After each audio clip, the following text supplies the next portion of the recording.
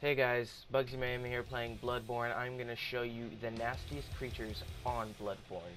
First, we have the one reborn. He is just so ugly. I mean,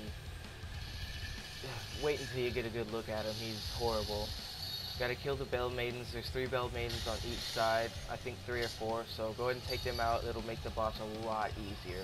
Anyway, Fire Paper works great on him. I really suggest you use Fire Paper, that or Bolt Paper. God, this thing is just utterly disgusting. He's got bones everywhere and freaking people just all out on him. Just goo everywhere. Looks like something would crap out on a good day. Wouldn't even want to imagine what he'd crap out on a bad day. That's horrible.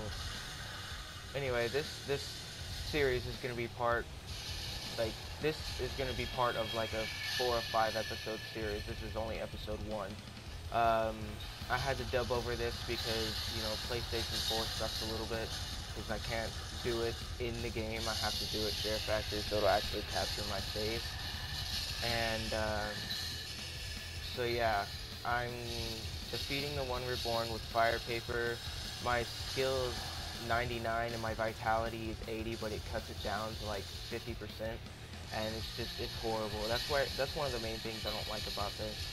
But anyway, freaking Beckoner dies at the end of this boss. You'll see it here in a minute. He's just so horrible at this game. I don't even know how he died, see? But anyway, have fun hunting, guys.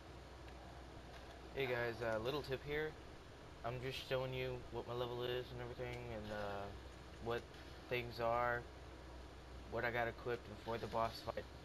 I'm not, you know, freaking glitching or, you know, hacking or any of that. I do all this professionally.